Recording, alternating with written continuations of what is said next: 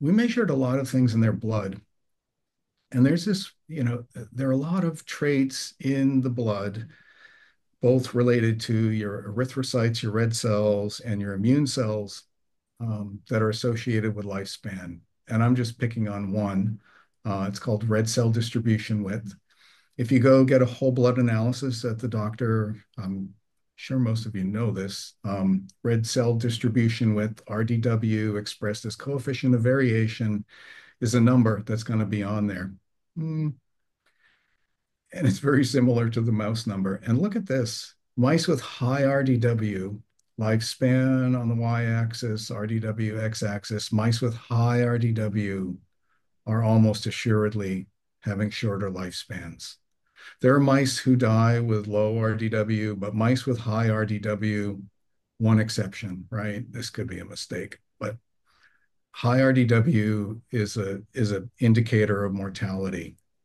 So let's look at RDW predicts mortality.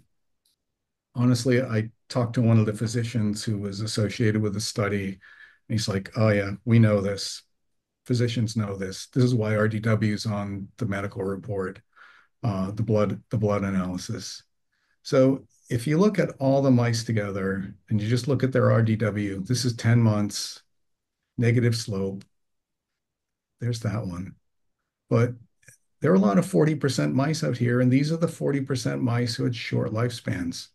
They have high RDW.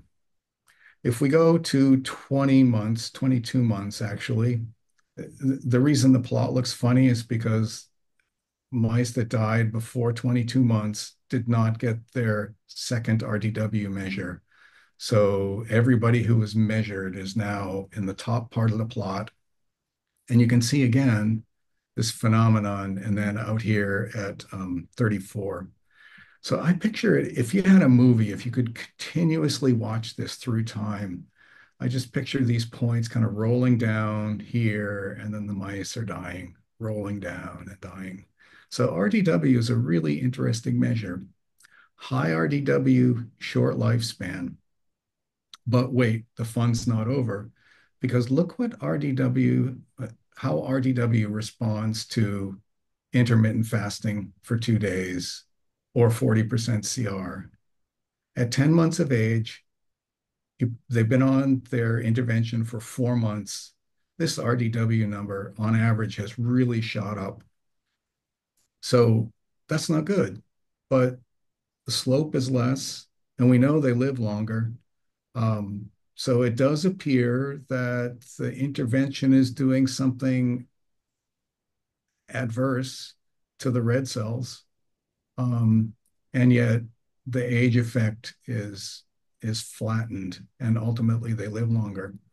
And remember, this is chronological age. I swap this over to the proportion of life lived. And here's something that's really amazing. All these lines are parallel, and they all have this inflection point at about 70% of life lived. RDW starts to go up. Remember the movie. Here we go. These mice have turned the corner.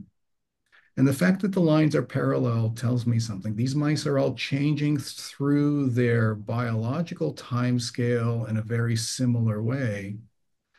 And there's something independent that's happening that's just bumping the RDW up in these two extreme groups. That is a weird observation that I'm curious about. But